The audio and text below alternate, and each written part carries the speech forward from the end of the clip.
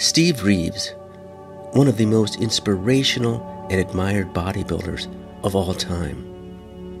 Even after more than 70 years, we're still talking about him, and he is just as popular today as he was back in the 1950s.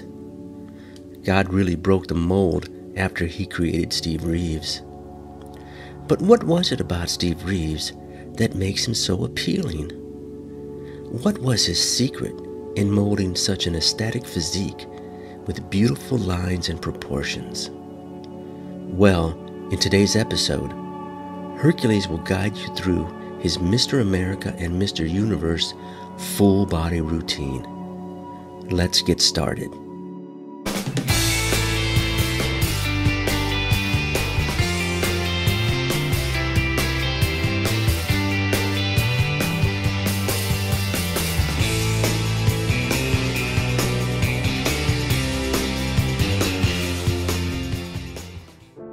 Steve recommends that you have at least 2 years of solid training under your belt before you take on the following advanced training program as outlined here.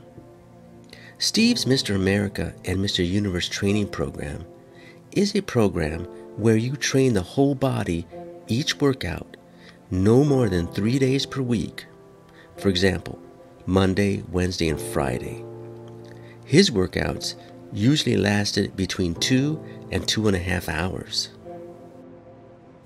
Steve would usually perform 3 sets of 3 exercises for 9 total sets. This format holds with almost all of his body parts. When Steve trained with a training partner, he usually rested only long enough for his partner to finish his set. Steve recommends that if you don't have a training partner, or if you prefer training alone, then you should rest just long enough in between sets as it would take if someone else was going through a set of the same exercise. In other words, figure out how long it takes you to do your set, say for example 45 seconds, and then rest about that same length of time. However, between body parts, you should rest up to 5 minutes. Steve would typically keep the same weight on the bar for each set, but still shoot for his limit. He would perform as many reps as possible. For example, on his first set, he might hit 12 reps. On the second set, he might hit 10 reps. And he might have to go down to 8 reps on the third set, because if you give it your all each set, you're not going to be able to recuperate quickly enough to always get 12 reps per set. Steve's training logic and sequence of exercises were based on exercising the biggest muscle group, your legs, until last. Otherwise, he felt you would be so tired that you wouldn't be able to do justice to the rest of the body. Therefore, he started from the top of his body and worked his way down to the lower body. This is the sequence Steve recommends. First comes the deltoids, then the pecs, followed by the lats. While working your lats, you're warming up your biceps, so they would be hitting next, and then you would follow up with triceps.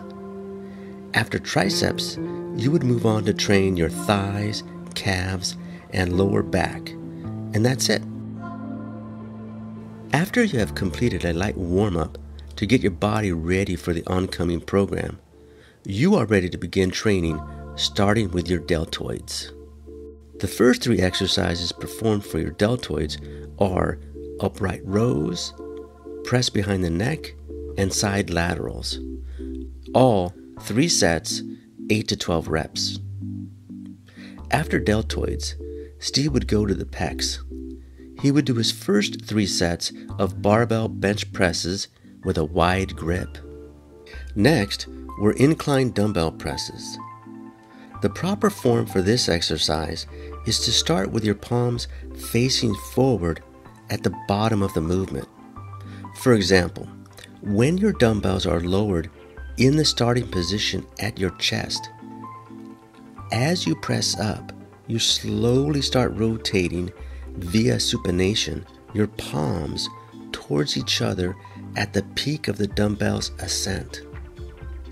Bring them in until you touch the plates together, palms facing each other, and then return the dumbbells back down again to a starting position just level with your chest. The final exercise for the pecs are what Steve Reeves calls flying motion.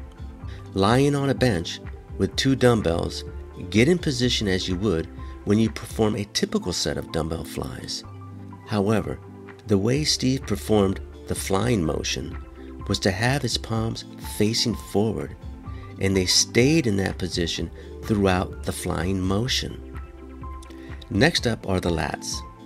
Steve would start with 3 sets of 8 to 10 reps of chins behind the neck. Next were seated low pulley rows. Steve's technique for performing the seated low pulley row was to keep your body leaning forward at all times and move your arms only. Do not swing your body back and forth. You're supposed to be working your lats, not your whole body. So, the correct way is to go all the way forward, arms extended, and keep yourself there, and move or row your arms only. After low pulley rows, Steve would do one-arm dumbbell rowing, completely lowering the dumbbell all the way down and then pulling it back up into his hip. Now that your biceps are warmed up from training the lats, the only exercise that Steve did for biceps were the supinated incline bench dumbbell curls for 3 sets of 8 to 12 reps. After biceps, he would move right to the triceps, performing tricep pushdowns, lying dumbbell extensions, both for 3 sets of 8 to 12 reps. His last exercise for this triceps were called lying dumbbell cross extensions for 3 sets of 8 to 12 reps, which are performed by lowering the dumbbell to your opposite shoulder. Having finished his triceps, he would next go to the legs, for which he would perform 3 sets of half squats, hack lifts, and then front squats, all for 3 sets of 8 to 12 reps. He would finish off with 3 sets of 8 to 12 reps of leg curls.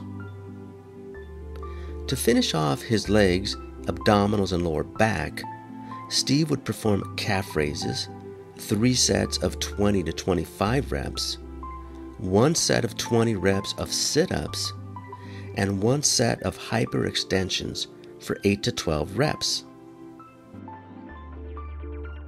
Some final training principles from Steve is that you perform all exercises with full contraction and full extension.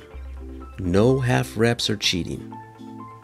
Also, remember to offset your grip for flies and incline curls and incline dumbbell presses. Every set is performed all out, and you just take enough rest time in between sets to catch your breath. Also, the weight remains the same for each set. And remember, take up to 5 minutes rest between body parts, train no more than 3 days per week, and each workout should not exceed 2.5 hours. And lastly, drink a lot of water while training. In conclusion, I'm sure Steve Reeves performed many other exercises not listed here that helped build his legendary physique. However, this routine outlined here is what he used specifically as he trained for the Mr. America and Mr. Universe titles. Well, thank you for joining me today. I hope you enjoyed today's episode. Please leave a like, a comment, share, and subscribe. I would appreciate it. And until the next video, keep training and chasing the dream.